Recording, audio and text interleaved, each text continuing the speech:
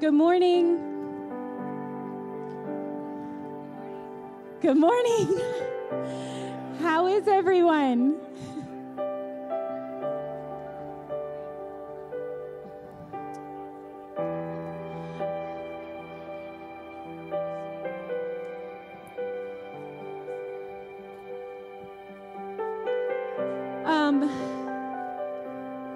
We can all come in.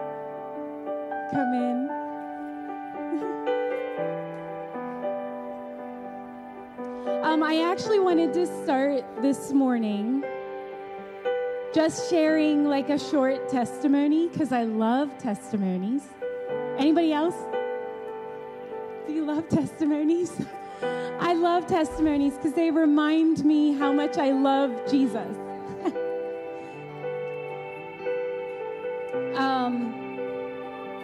So this past week, I went to Rockville because I'm getting ready to have LASIK surgery done. Like, I'm so excited about this. For my eyes, I'm going to be able to see without these. So I'm like really excited about this. And I go for like my initial consultation. And I'm sitting there talking to this doctor. And I've already been there for 2 hours. You know how it is. You go and it takes a while. And then, like I said, I've already been there for 2 hours. I've already gone through what should be everything that needs to go through, for my initial consult. And the doctor says to me, well, what do you do? And I was like, well, I'm a kids pastor. I love kids. And I don't know, it was such a simple statement. But for the next hour, I sat in this doctor's office while he poured his heart out about his kids. Like, he just opened up. He has concerns. He has things he's working through. And like, just that one thing of just being open, he just opened up. And literally for another hour, I sat there and just listened. And then I got to tell him, you're a good dad, I got to just encourage him and love him a little bit. And I just think, there's a couple things I think. One, I'm just so reminded at how much I love Jesus. And that we get to participate in his love that way. Like I get to be the one that sits there and listen to this person's heart and value it. And I don't know, I just feel so honored. We get to partake, not just for ourselves, but engaging and partaking of his heart for the person in front of us, right? And I just feel so honored to be able to partake in his heart that way. And to know that that's how he loves us. And I thought of this scripture in Zechariah. It's one of my favorite scriptures. I have several favorites. But in Zechariah 8, it starts talking about the city of God. And it's one of my favorites because it talks about kids dancing in the streets of the city of God. So it's always one of my go-tos. But I was drawn to this. It's Zechariah 8:12, and it says, "For there will be peace for the seed. The vine will yield its fruit." Everyone say, the vine. Stand up.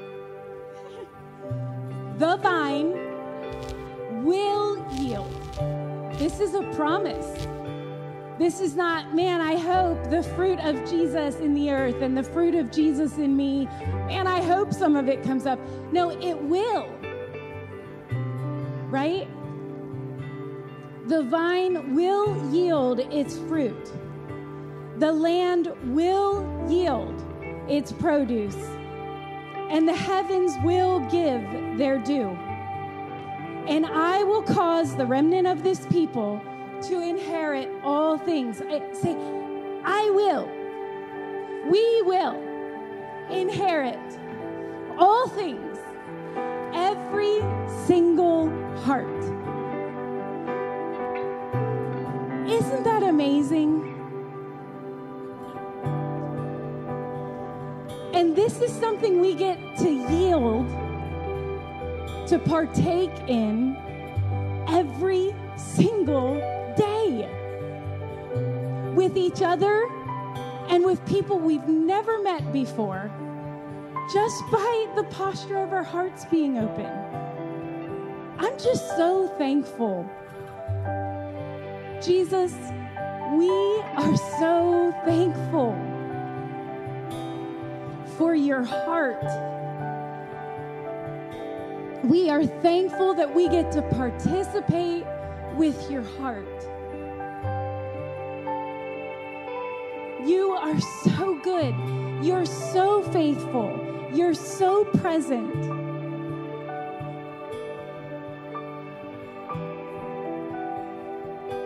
We love you. We have 1,000 reasons to say we love Jesus, right? We just love you. We honor you.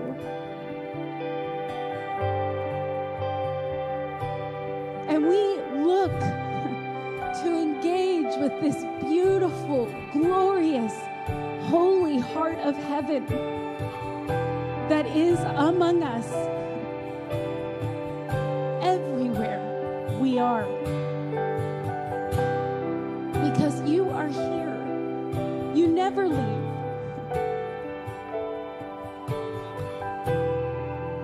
You're so good.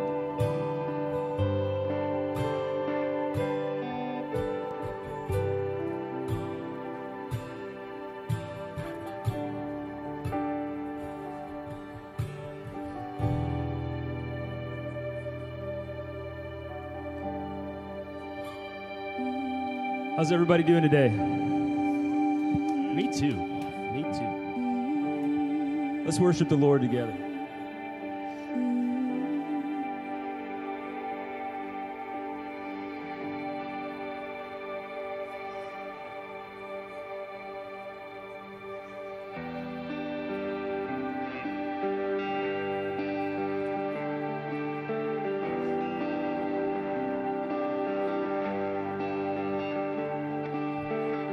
I won't forget the wonders of how you brought deliverance, the exodus of my heart. 'Cause you found me, you freed me, held back the waters for my release.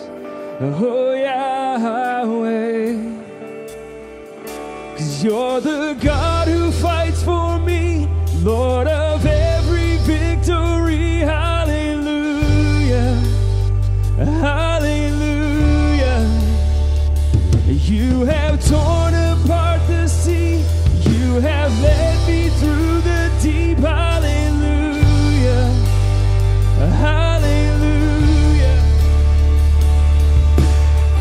A cloud by day, a sign that you are with me. A fire by night,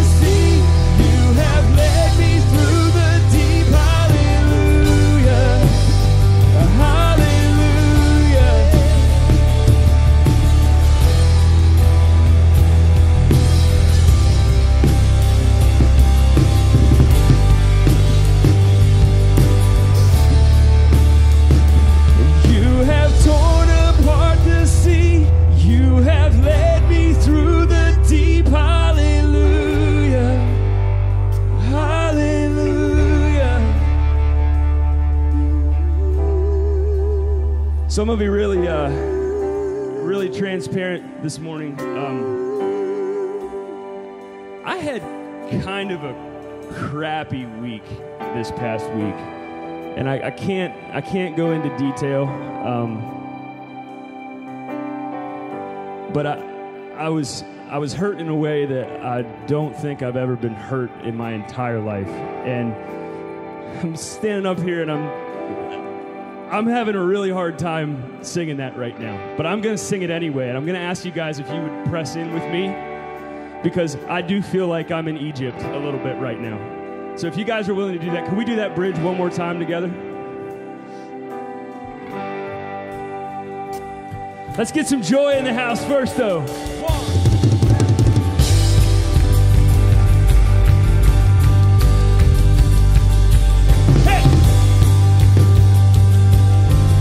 Stepped in, 'cause you stepped into my Egypt, and you took me by the hand, and you marched me out in freedom, into the promised land. And now I will not forget you, God.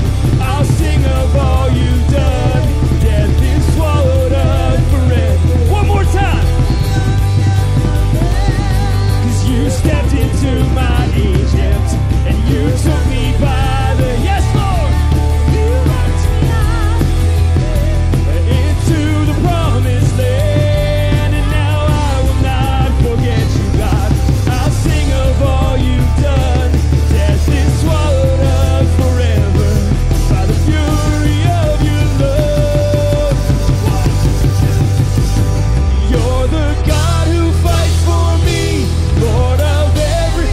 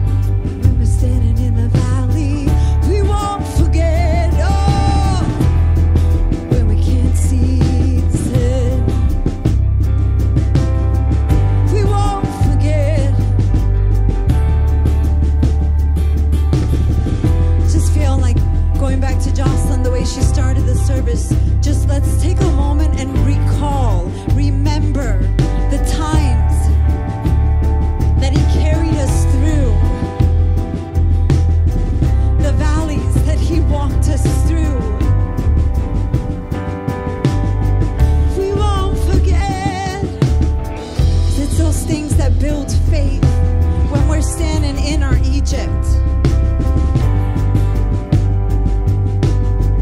We won't forget. We will remember your goodness. We won't forget. 'Cause you brought us out, you brought us through, you always do.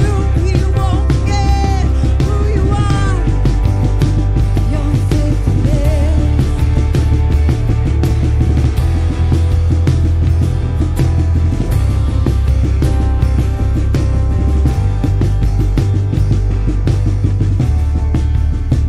Cause you're the God who fights for me, Lord of every victory.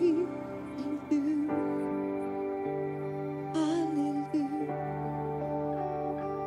You have led me through the deep, torn apart the sea. Hallelujah.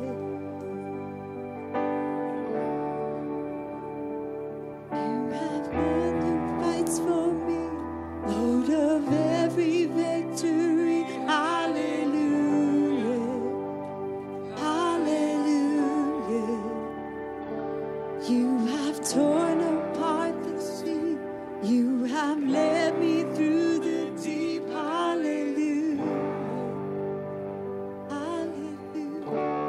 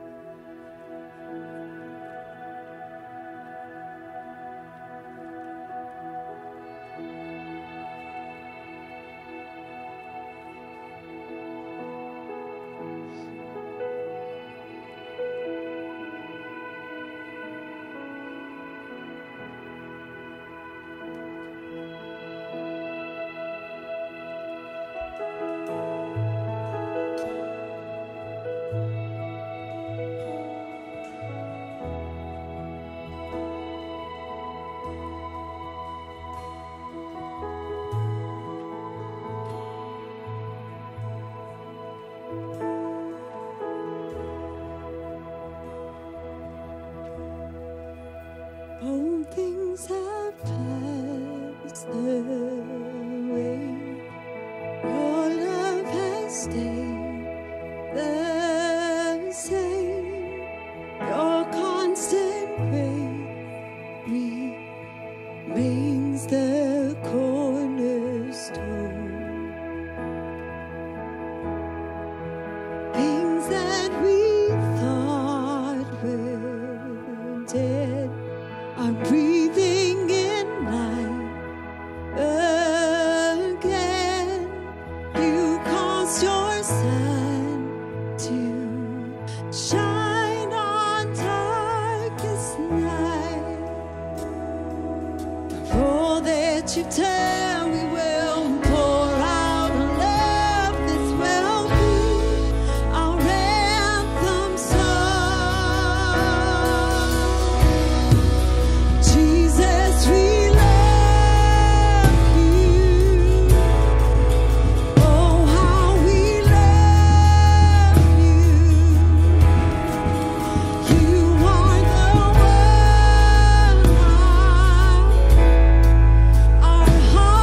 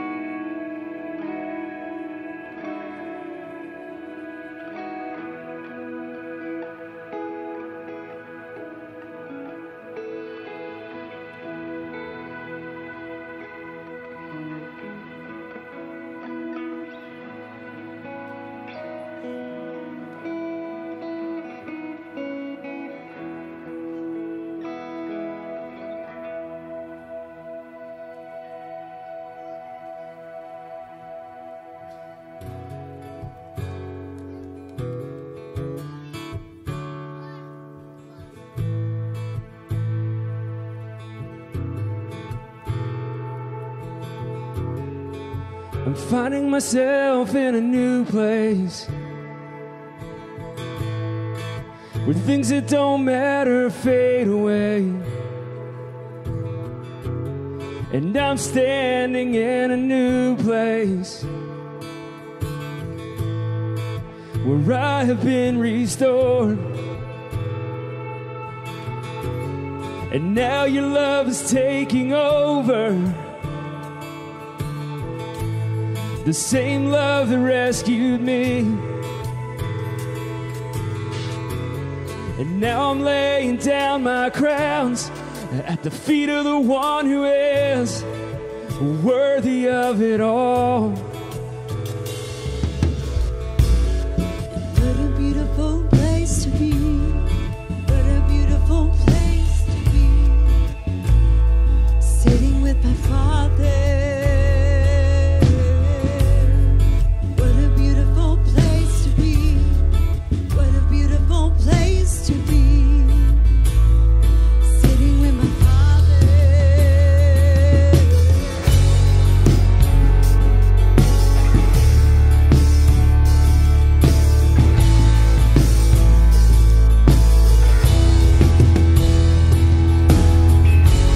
And now your love is taking over. The same love that rescued me. And now I'm laying down my crowns at the feet of the one who is worthy of it all. What a beautiful place to be. What a beautiful place to be. Sitting with my Father. Yeah. What a beautiful place to be. What a beautiful place to be. Sitting with my Father, singing holy, oh God, you're worthy to receive all praise, to receive all praise.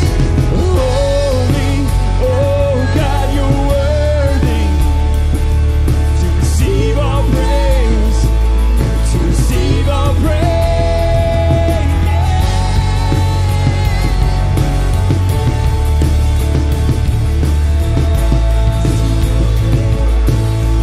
Now I'm laying down my crown.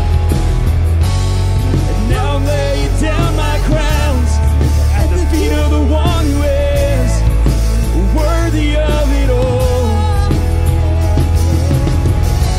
And now I'm laying down my crowns at the feet of the one who is worthy of it all.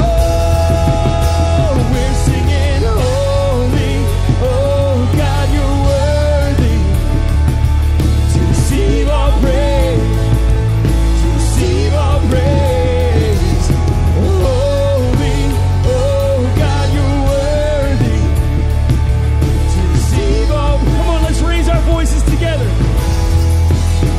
We're singing holy, oh God, you're worthy to receive all praise, to receive all praise. Holy, oh God, you're worthy to receive all praise, to receive all praise. And we're singing holy, oh God, you're worthy to receive all praise, to receive all praise. And we're singing holy, oh God, you're worthy to receive all praise.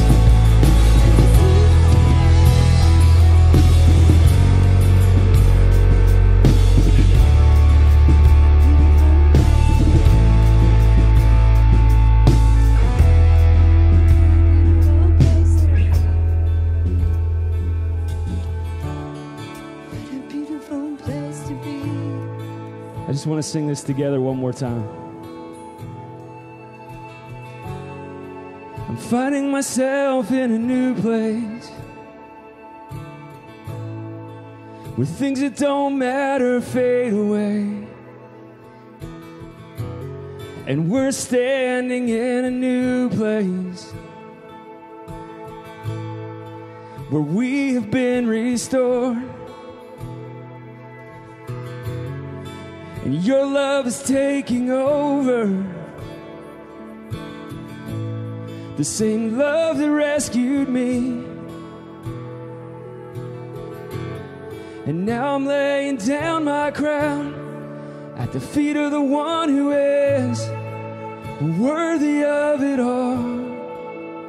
And we're singing, holy, oh God, you're worthy to receive all praise, to receive all praise. Holy, oh God, you're worthy to receive all praise. One more time. We're singing, holy, oh God, you're worthy to receive all praise, to receive all praise. And holy, oh God, you're worthy to receive all praise, to receive all praise.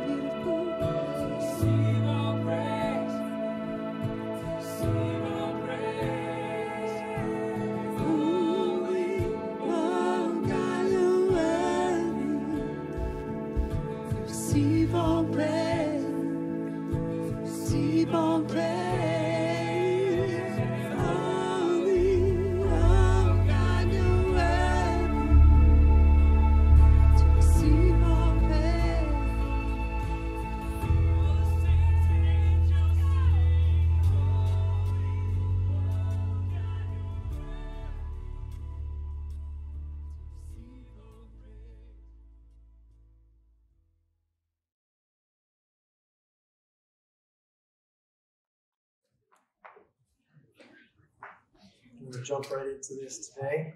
If you brought Bibles today, turn to Matthew chapter 11. Starting in verse 25.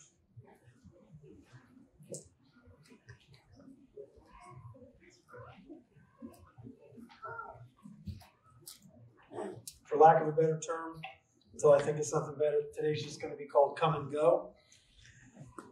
Hopefully you'll understand what that means after I read these couple scriptures. I'll be in Matthew 11, 25 to 30, and then I'll be in Mark 16, 14 through 18. And if I have time, I'll get to the book of Ephesians, but knowing me, I'll never get there. Matthew 11, 25 through 30. At that time, Jesus said, I praise you, Father, Lord of heaven and earth, that you have hidden these things from the wise and intelligent and have revealed them to infants. Yes, Father, for this way was well-pleasing in your sight. All things have been handed over to me by my Father. No one knows the Son except the Father, nor does anyone know the Father except the Son, and anyone to whom the Son wills to reveal him. Come to me, all who are weary and heavy laden, and I will give you rest. Take my yoke upon you and learn from me, for I am gentle and I'm humble of heart. And you will find rest for your souls, for my yoke is easy and my burden is light. Okay, I want to do a little exegesis here, which means I want to just kind of go line by line, really quick through here and kind of give you a little bit of the both original language, context type explanation of what Jesus is saying here. So he starts out in verse 25 by praising the Lord. As a human, he's praising the Lord of heaven and earth because he has hidden all of these parables, all of these secrets of the kingdom. It says that he's praising the Lord because he's hidden them from those who would consider themselves wise and intelligent. It's the wisdom of God to hide things from people who already think they're smart without the Lord. Okay? So if there's ever been hope for any of you dumb people, For any of you unwise people, it's the fact that the Lord wants you to know things that smart, intelligent people don't know. Someone say amen. Amen. There we go. 2 dumb people. Great. No, we're all there. We're all there. In fact, he doesn't actually call us dumb. Thank goodness he's not like me. He says infants. He calls us infants. Which means that we're not dumb. It just means that we're willing to literally humble ourselves to the point where we're willing to learn all over again. Those are the ones who the Lord is teaching. Those are the ones whose hearts and ears are open. And I'm wondering how many that describes in 2021. I feel like there are so many people out there who are trying to tell us everything we need to know. I know I got plenty of people telling me what they think is right and how they think I'm wrong. You probably do too. And at the end of the day, those who really hear the Lord are those who are really open to learn. Because this is what he says. He says, you've hidden these things from the wise and intelligent, and you have revealed them to infants.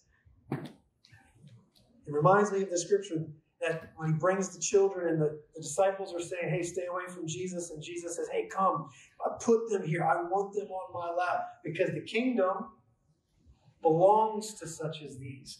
The kingdom, which is the realm in which Jesus is center and fully worshipped, belongs to those who consider themselves open to wonder, open to learn. Don't think they have it all figured out yet. So if that describes you, the kingdom belongs to you. And the Lord is revealing his heart to you. So if you're open, if you're not hard cement, if you're wet cement, willing to be shaped, willing to be taught, the kingdom belongs to you. And I believe this is church. Church is a place that infants come to remember who they really are. I think that's why we've come. If you come consistently to church, I'm hoping, and I believe it is, because you have much to learn. You're willing and open. Verse 26, yes, Father, for this was well-pleasing in your sight. So revealing things to infants and hiding things from those who already have it all figured out is well-pleasing in the sight of God. Then he talks about himself. He says, all things have been handed over to me by my Father. No one knows the Son except the Father, nor does anyone know the Father except the Son, and anyone to whom the Son wills to reveal him. Verse 27, and is a mystery of the Trinity. If you guys remember at the end of last year, I talked about the Trinity and how the Lord has shown me how Father, Son, and Spirit are actually all one. They're all the same person. They're not separate beings inside of this meeting room in heaven. They're all different representations or hearts of who God is. God, the Father, is the very heart and nature, the invisible part of God. Jesus said in John 1, or John says in John 1 about Jesus, that Jesus is the revealed manifestation of the invisible God. So Jesus then is the revealed part of God that has always been invisible prior to Jesus. And so verse 27 is that mystery being revealed. Not necessarily two separate people or two separate beings. The original language is actually much more blended. It's much more a revelation of the invisible now being made visible. And then he speaks about God willingly revealing himself at the end of 27. And then come to me, verse 28. Here's the come part of come and go. Come to me, all who are weary and heavy laden, and I will give you rest. This come to me, all you who are weary and heavy laden, that phrase doesn't just mean those who are tired, those who have worked really hard, and now we just kind of fall at the feet of Jesus, worn out and fatigued. Really what that scripture in the original language and the context means is those who are tired of living their own way. Those who have become broken and worn out by living outside of relationship with the one who created them. He says, hey, those of you who are tired of a way of life not sourced in the spirit of the one who authored you, those who have been trying it your own way, those who have been making up their own rules and trying to live by them, hey, come on over here. Because over here is where you originally came from. And if you come here, and start again like an infant. You will begin to learn a new way of life that is radically different than what this world has taught you, what your experiences have taught you, and I will show you how to truly live from a place called rest. Rest is the place in God where things have much less resistance. The reason why we're heavy laden, the reason why we're weary, is we're constantly running up against resistance, friction, those things that are against us. But when we come to Jesus, everything in the Lord is for us. Everything is for us in the presence of God. Everything is about us and about how we were originally created to be. So when we come to Jesus, we find rest there because that which is for us is the only thing that exists. If you remember, the heavenly dimension or the heavenly realm is the place where God has no rival. If you want to talk about the heavens, it's not just up and above the natural realm. The heavenly realm can be right here. I desire to build a church with Jesus where the context of that culture, nothing rivals the Lord. Nothing opposes his thoughts, his ways, his intentions. I'm praying that my household, the Durniak household, increasingly becomes a place where God is not opposed, where there's constant flow with Holy Spirit. Amen? That's the heavenly dimension. And that's where he says, let your kingdom come, let your will be done on earth as it is in heaven. Let everything that's in heaven, where nothing resists the Lord, nothing resists the ways, the heart of God is revealed here on earth. That's the goal Jesus has. Come to me, all you who have been fighting against the flow, who have been swimming against the rip currents. Come to the place where everything is flow with you, and I'll give you rest. 29. Take my yoke upon you and learn from me. There's a whole new way of life in Jesus that's meant to be learned. Because I'm gentle and humble of heart. He is juxtaposing humble of heart and gentle with what lifestyle we were living prior to that. Look, whether we like it or not, in the world, there is this system that is the opposite of gentle and humble of heart. Jesus is juxtaposing his ways versus the ways that currently exist on the planet, ways that were not authored in him. So he's juxtaposing gentle and humble of heart with the spirit that's in the world. So the opposite of gentle is, say some words. Harsh. Aggressive. Harsh. Aggressive, harsh. Anything else? Blaming. Those are the stern. Stern. Self-serving. That's the opposite of gentle. Wow, that was way better than I could have come up with. Jesus says those things are what's happening in the world. That's what your spirit encounters as you go to work, as you walk about your day. The spirit of this world is against that which is gentle.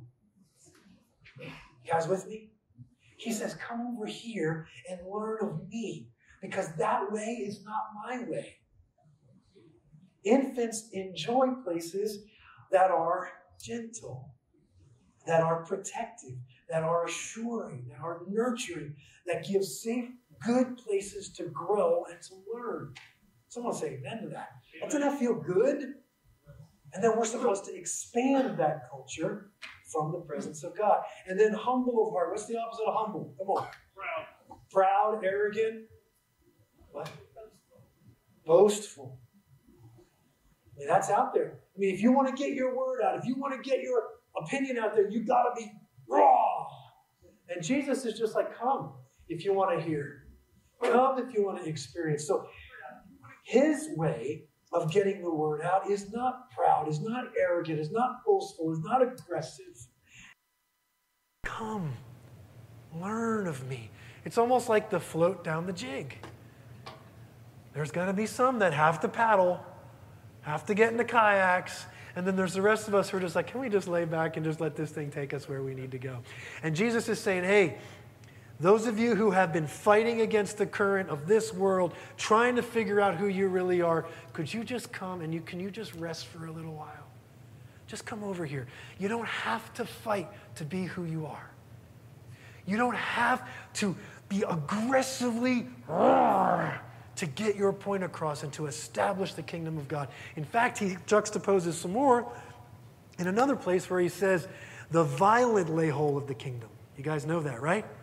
He says, up until the time of Jesus, he says the kingdom was forcefully advancing and forceful men were laying hold of it.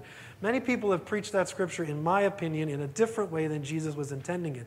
He was trying to juxtapose his way of advancing the kingdom versus those who were aggressively trying to get their opinions and points across.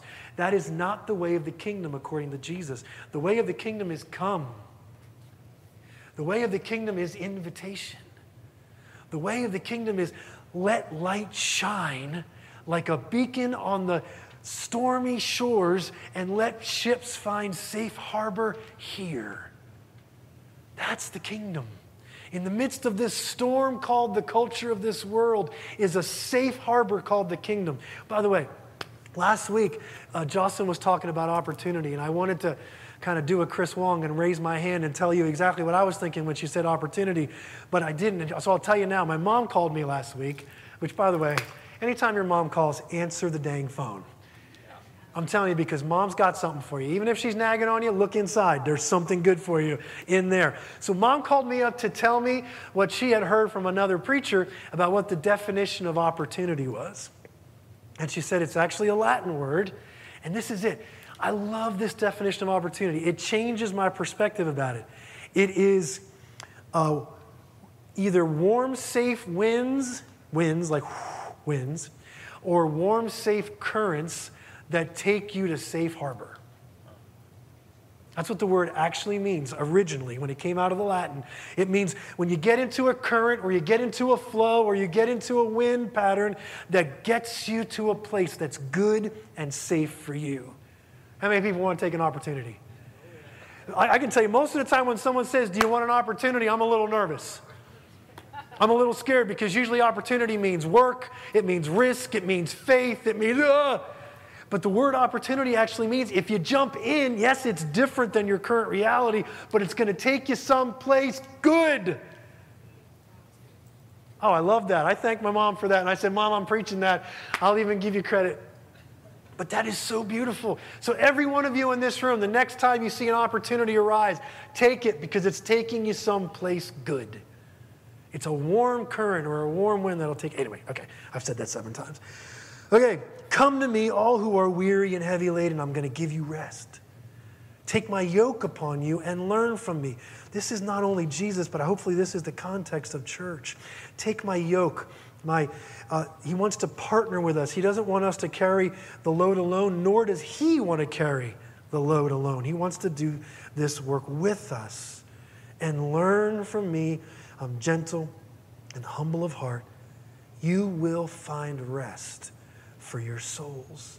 This last verse, verse 30, for my yoke is easy and my burden is light. I love that, but it does not mean the work is easy. It does not mean that what he gives us to do is just going to be a cakewalk and it is just to float down the jig. Actually, no. The float down the jig is how it starts. But eventually someone has to organize it. Eventually someone has to blow up all of the inner tubes and all that stuff. There's work involved to create the float. Come on. There's work involved to create the environment where infants can come and rest and learn of me. So this is what that verse means when it says, my yoke is easy and my burden is light. It doesn't mean, hey, it's all a cakewalk from here. Has anybody else experienced a Christian walk is not a cakewalk? Right, it's not. But this is what he says. He says, my yoke is good and my burden fits you. That's what it means. It doesn't mean it's all going to be easy. It means it fits you. It means it works. It's like Saul's armor didn't work for David. David had to take it off, and he had to take his sling and go 5 stones. That is what fit David. That's how the Lord trained up David. And for every one of us, it's not that from here on out everything's going to be easy, and if it's hard, then God's not in it. Actually, no. It means that what the Lord has for us, what he's created us for, is for us.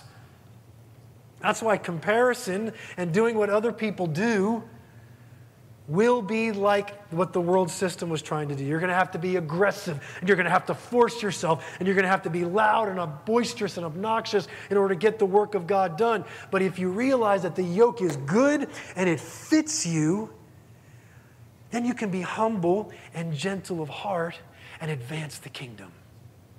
How are we doing? That's how the church was meant to operate, both inwardly and then outwardly into the earth. So the more forceful the church has to be, I just want to tell you, the less the Spirit of the Lord is involved. I'm going to say that again. The more forceful we feel as the church that we have to be, the less the Spirit of God is involved. Yeah. People will feel pushed away because it's a very similar spirit to what they're already experiencing in the world. The problem I have seen too much is the church tries to mimic what's happening in the world in order to get the same, almost like a competition. Like, they're being like this, so we have to be like this. And the Lord says, come here. Come over here. I want you to learn of me. There's a way. There is a flow. There is a power and a reality that supersedes and comes under that which is at work in the world and literally swallows it up inside. How are we doing? So there's the come part. Okay, here's the go. Go to Mark 16.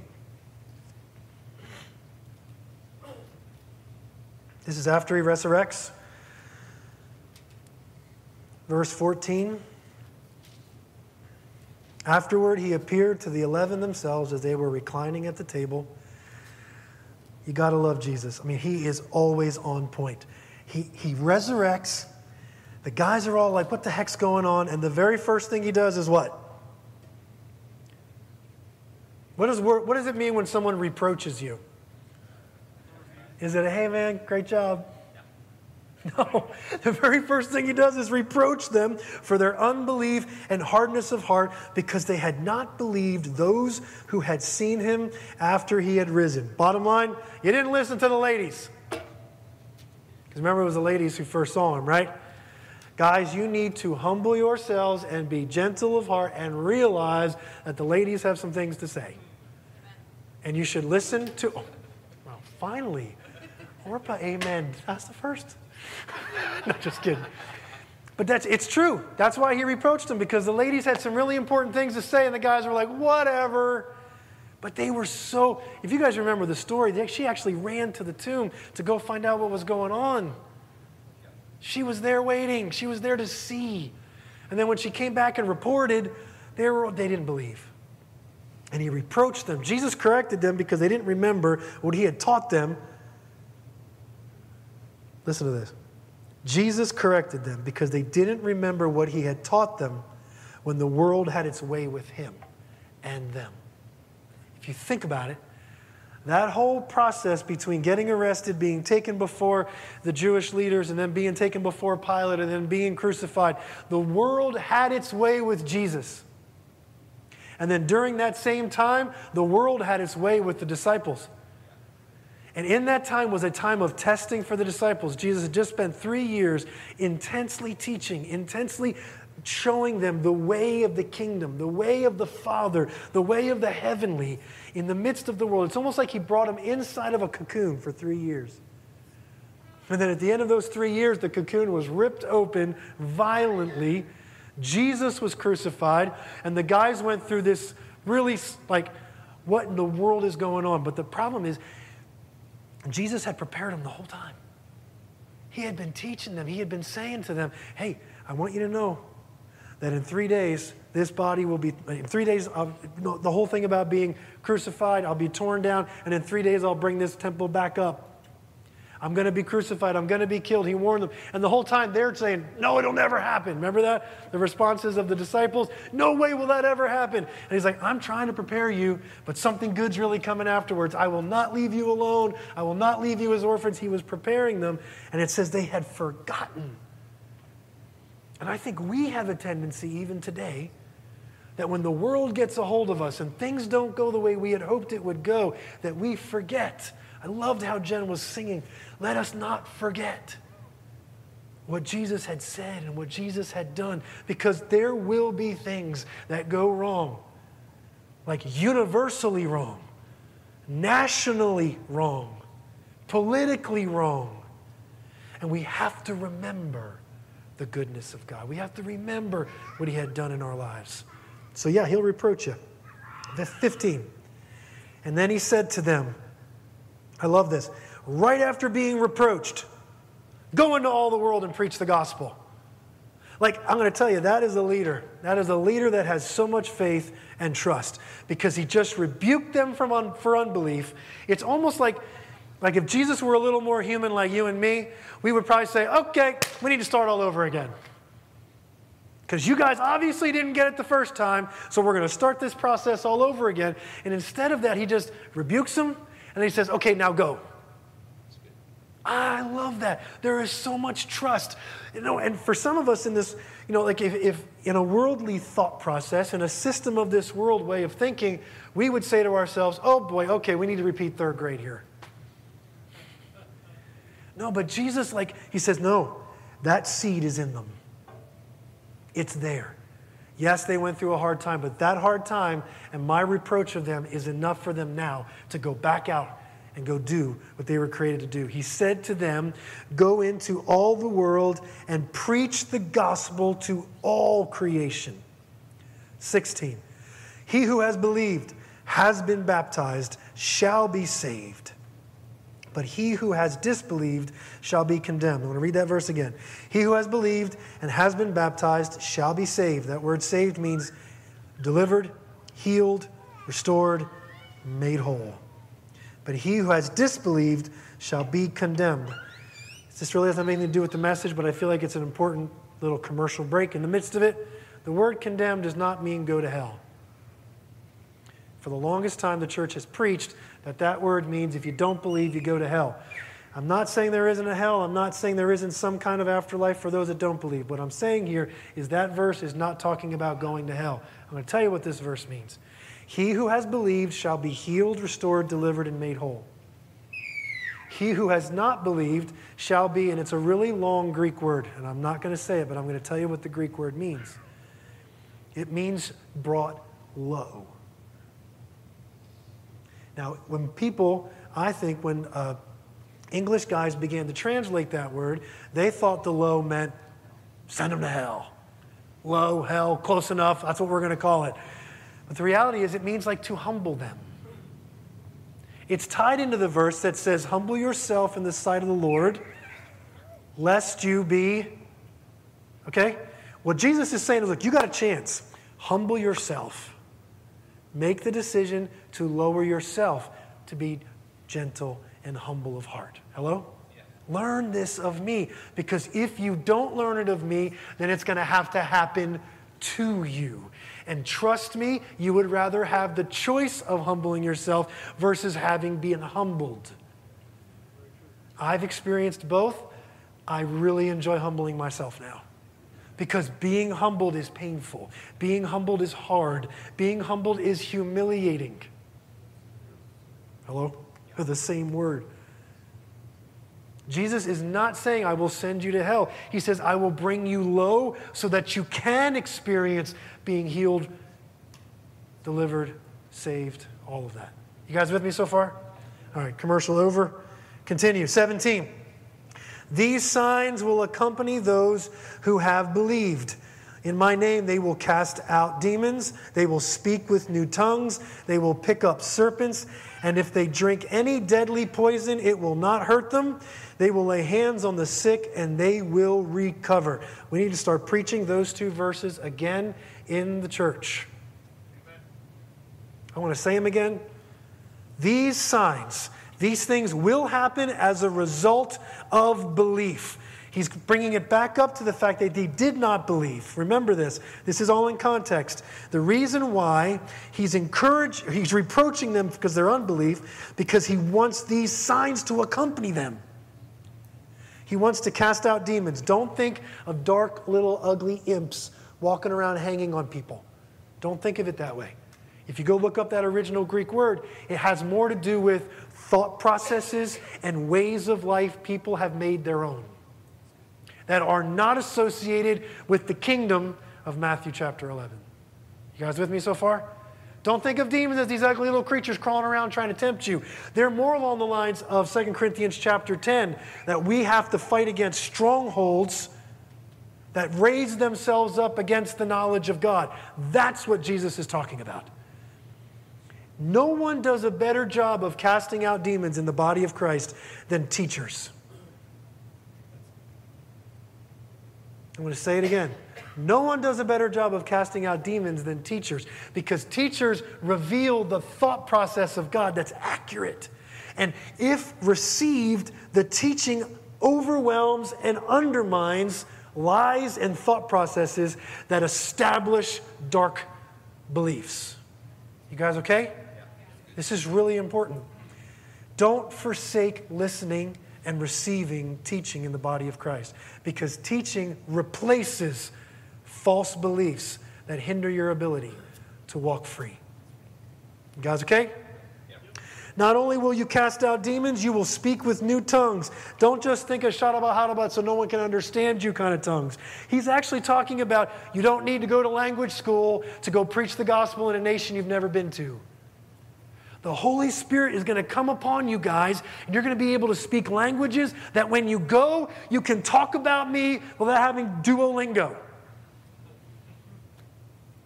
Which, by the way, is about to be a brand new stock on the stock exchange. So get in while it's low.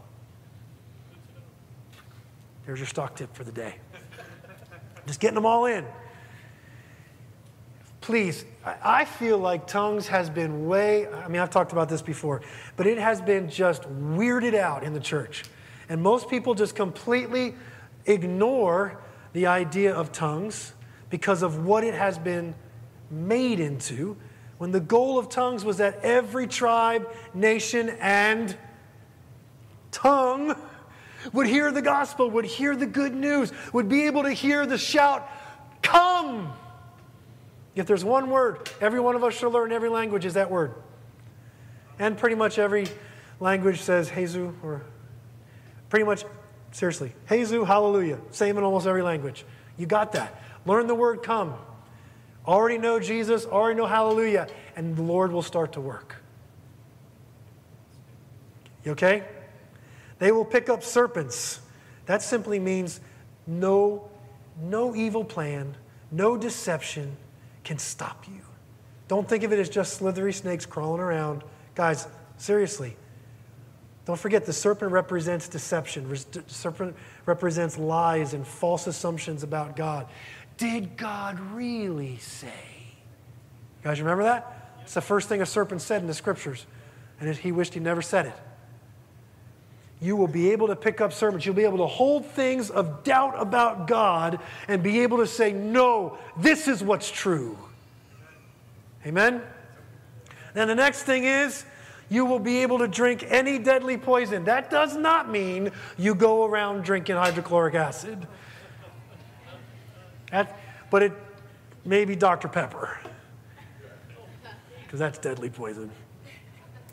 Sorry. It will not hurt you, okay? Again, I really feel like this is much more symbology than it is walk around drinking deadly poison.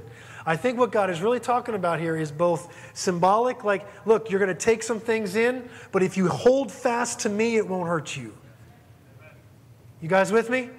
There's going to be times where you drink of the social media fountain, and you're going to kind of get into that mix a little bit, but then you're going to remember me, and you're going to be like, oh yeah, that's right, wrong spigot, turn. And it will not hurt them. And then they will lay their hands on the sick and they will recover. I don't think it's just physical sick, even though I think it is, and I want to see it happen more and more, but I think it's sick in general.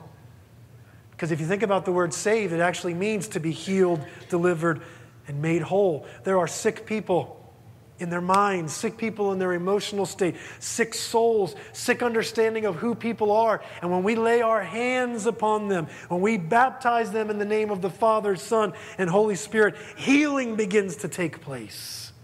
Body, soul, and spirit. All right, let me show you some things that I got out of these scriptures. We come to Jesus and church, I believe this context is to learn and practice what it is to be sons and daughters of the Father. We come to Jesus Because number one, he is the Father. Back to the Trinity, Father, Son, and Spirit. Jesus is the image of the invisible God. He is the very heart and nature of who God is. He is the source of life. We come to Jesus because he's where we came from in the first place. When Jesus tells Nicodemus in the book of John, you must be born again, that's what he's saying. He says, stop living sourced in ESPN and Netflix and all this other stuff. Stop living sourced there and turn and live sourced in the Spirit from which you were born. And I promise you, you will have fulfillment multiplied abundantly more than what you have been drinking from before. That's what he's saying here. That's why we come to Jesus. Also, because Jesus is the highest form of what it means to be human. That's why we come to Jesus. Jesus, whether we like it or not, whether we want to say it or not, was both fully God and fully human. So when we come to Jesus, we come because we get to learn what it's like to be real human beings. Jesus is the ultimate example of both who God is and what it means to be human. He is the pattern son, I like to call it. Bill Britton called it that, and I think that's a wonderful term for Jesus. Our eternal example of what a child of God is. So when Jesus is the center, when Jesus is the hub of this wheel, and he sources the church, everything about what we are and who we are comes from the abundant life Jesus came to give. And here's why we come to church, the come part. We come to church because Jesus is center in the church. I know this might sound a little overly simplistic to you. There is nowhere else on planet Earth where there is more intentionality, regardless of its flaws, regardless of how it's doing. There is no more intentional place on planet Earth where Jesus is center than in the church. Think about it. We go into the world and we build business. We have government. We build family and all those kinds of things. There is nowhere where this room right now, where the intention, right or wrong how it's done, the intention is Jesus is worshiped. Where God and Holy Spirit have the most opportunity at freedom and at people's lives. This is why we come to church, because here is where we intentionally practice what it means to be truly human beings, truly children of God. Look, you leave here today, and there is nowhere you're going to go. Maybe you're home. And I'm going to say in most cases that's probably not the case. No offense. There's no better context, no healthier context than the church. I'm going to say it again. There is no healthier context than the church. Yes, it's broken. Yes, it's hurting. Yes, we don't know what we're doing half the time. I'll be the first to admit it. As a leader in the church, I'm not always sure what I'm doing, but I can tell you this, the goal is Jesus. And if the goal is Jesus, you can trust who he is. Hello? This is really important because when you leave here, you're not going to go to Giant and the goal is not Jesus. The goal is to make money. The goal is to get you to buy stuff. Pretty much when you walk out of here, that's the main feeling and spirit you will get, to try to get something from you.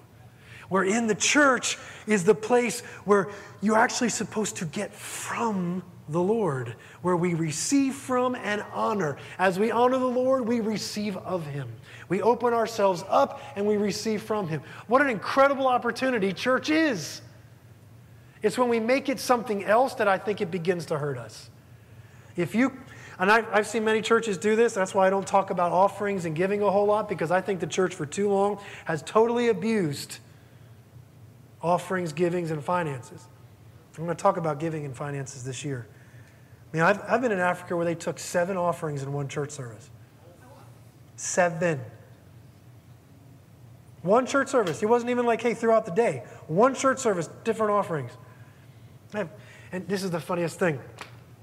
People came up 7 times. So I don't know if they just split their offering up and did it 7 ways, but this is one of the things they did. Did you ever see these kind of offerings?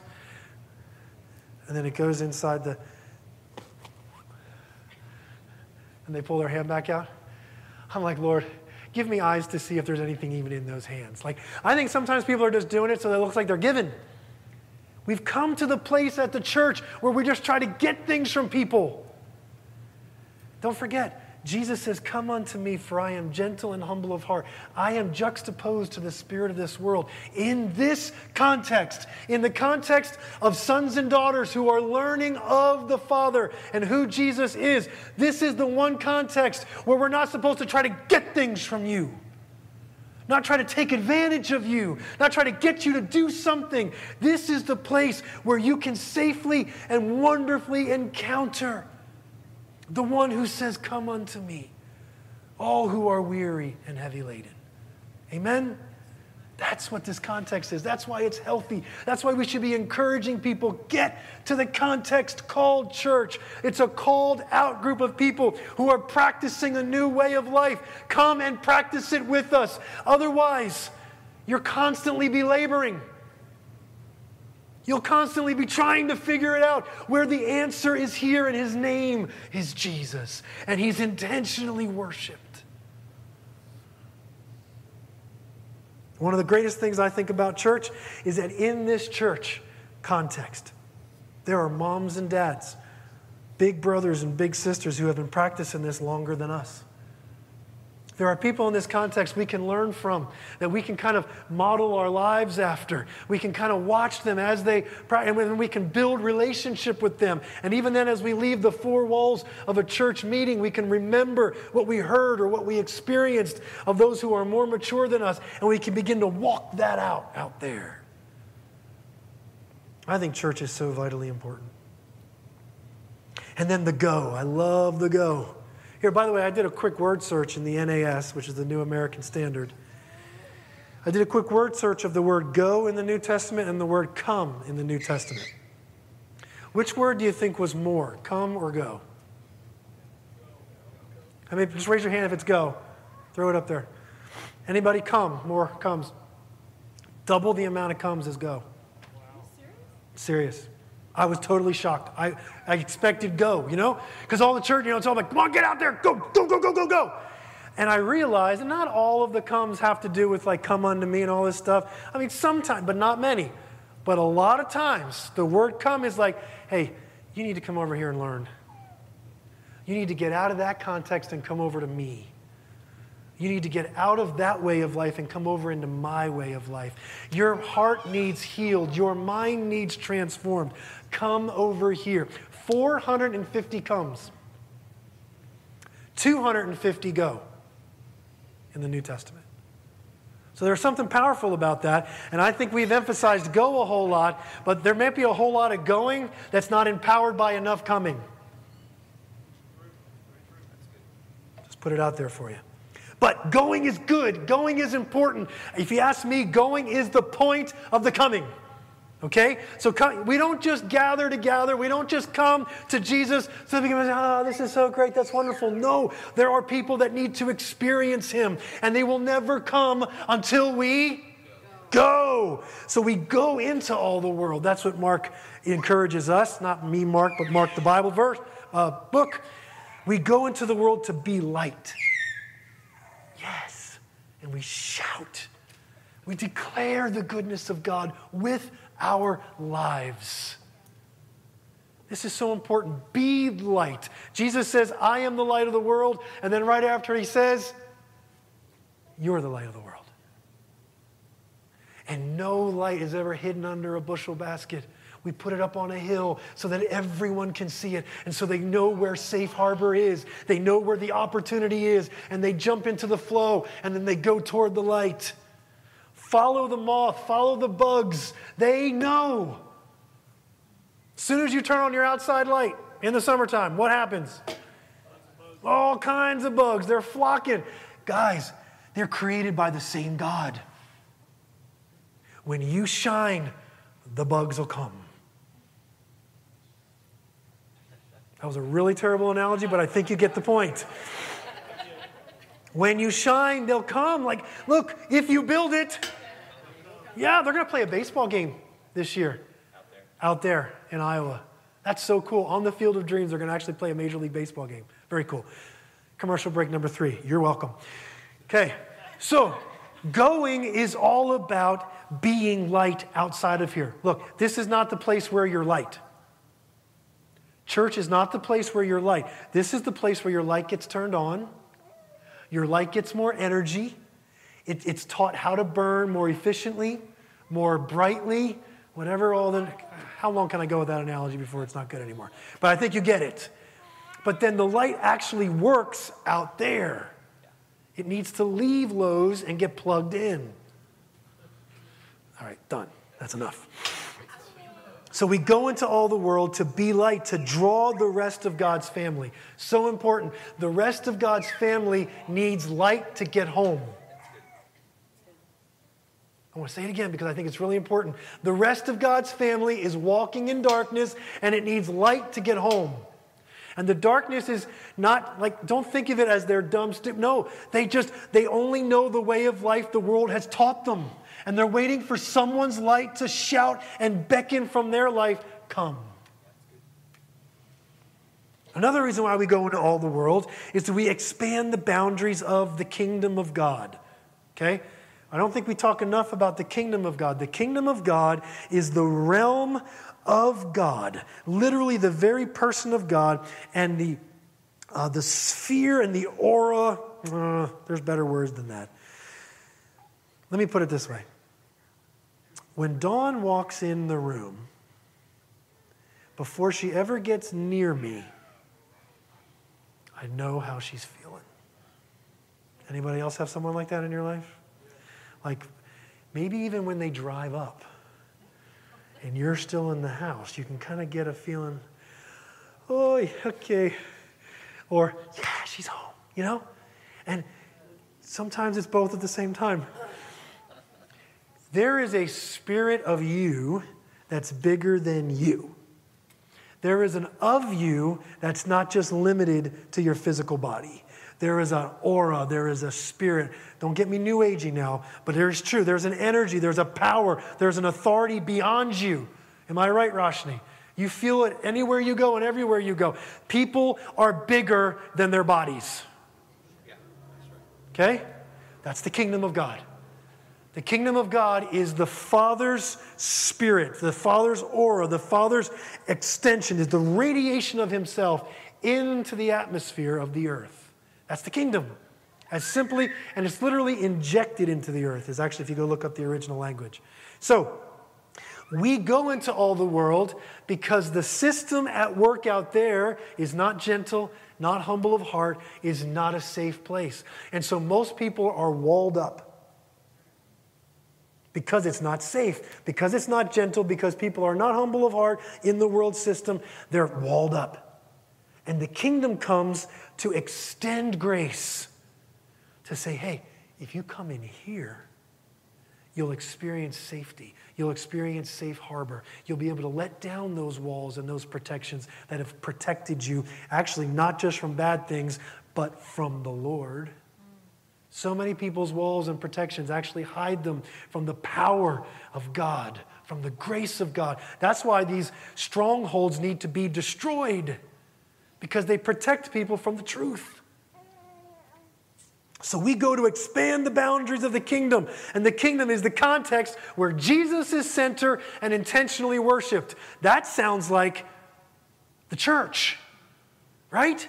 The church is this place where Jesus is intentionally worshiped as center, as the place where creation draws life from. We leave here because people don't automatically come here. Amen? I remember, I can tell you stories about how my mom would drag me to church as a kid and I did not want to go. But then I had an experience in the world that was so hard over time that I had to come to Safe Harbor. But it first came to me. So we go into all the world to expand the boundaries of the kingdom and to establish contexts outside of 1090 Wayne Avenue, having the same vision and mission. So let's think of it this way. How many people go to work tomorrow or some version of work? If you're teachers, you're going to go in a month or so. Sorry to remind you. I want you to know something. Your job, for lack of a better term, is a cover. You do not exist to do your job. If you feel like you exist to do your job, I will tell you, you're still living according to a system of this world. If you exist to be light where you work, now think about this. If you exist to be light where you work, you will still do your job with excellence. In fact, you'll actually feel more compelled to be better, more equipped to do your job well, because doing your job well is light. And light shines. And light draws. I'm going to tell you something, man. I love going into places of like in the marketplace and try to find people that are really doing a good job, who really care about their work, who are into it and excited, and my attention is drawn. Anybody else? I love being in those environments. Now, if the son and daughter of God is excelling in the workplace, attention is drawn. What's the goal? Is the goal that they would be what your job is? No, the goal would be that they would experience the one who compels you to be light. The point of being a nurse, a teacher, whatever it is that you are, is that people could experience this source, this where the light comes from. See, the ways of this world to try to take you off course and try to make it about the thing. But the spirit of the thing is more important than the thing. Don't forget that. And so our goal, this is the beautiful part about going, is that our going is meant to create these kind of environments out there. That is the true extension of the kingdom. So in Chambersburg Hospital, in Greencastle, Chambersburg School Districts, name the place where you work. I have no idea, but it's everywhere. This place, this context, this in Jesus is center and intentionally worshipped, now jumps into the middle of Chambersburg, Waynesboro, Shippensburg, Greencastle, and begins to extend and expand. That's why we're here. We're here to practice what we're going to do out there. We're going to be empowered and emboldened in here to do what we were created to do out there. Church isn't just about here, but it is about here, because the coming empowers the going. If there's no coming, I can promise you the light is dim. The light doesn't attract. In fact, in many cases, it'll actually detract if there's not I have practiced intentionally worshiping Jesus. I've intentionally practiced what it's like to pattern my life after him and to walk with those who are also intentionally patterning their lives after him. And then I turn and go into the world and I'm skillful. Hello? There is a coming that must be obeyed, and there's a going that must be obeyed. And in that, I believe, is the extension of God's heart in the earth. I am not going to continue on into the Ephesians, but I am, maybe another time I'll do that, talking about Ephesians 4, the fivefold ministry. Because I believe that's the undergirding of how the church operates, but I can talk about that another time. Thank you, Lord. So let's pray together.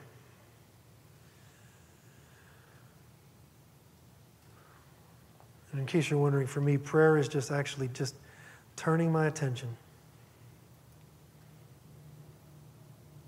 to this source of life, this Father who loves us.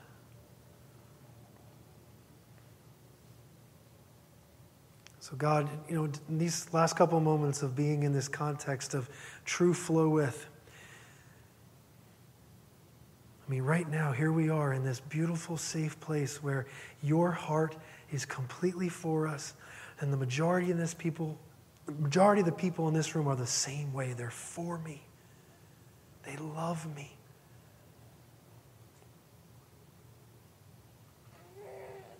And we're going to leave here, Lord, in a few moments, and we're going to go into a system and into a flow that's not as harmonious. But there are children out there. There's brothers and sisters and sons and daughters.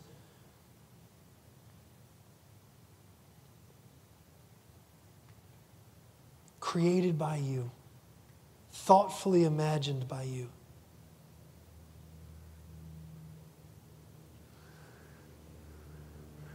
And they need to see light.